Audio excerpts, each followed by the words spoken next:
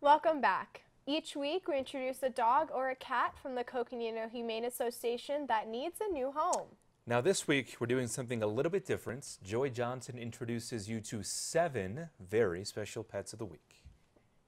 The cats and dogs we usually show you on Pet of the Week are ready to join your family. But this week, we want you to meet some very special little ones. Yes, they're cute, but they're also in need of lots of tender, loving care.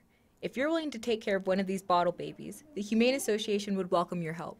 With the Foster Coalition, you would come in and fill out an application, and then I would review the application and talk to you, and then I'd set you up with an animal that is suited for you. Not everybody's suited for bottle babies, just because work schedules, things like that. But there's a catch to bringing home one of these little ones. When you're doing bottle babies, you have to have another dog that is good with puppies, one that will scold them and teach them how to do the things. If you have a friendly dog looking for a friend, your help is needed. We really need fosters for bottle babies. I mean, we need fosters for young ones too, but bottle babies, there's such a high need for it. We get a lot of abandoned young ones.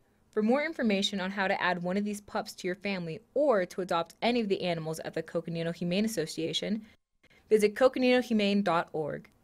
Joy Johnson, NAZ Today.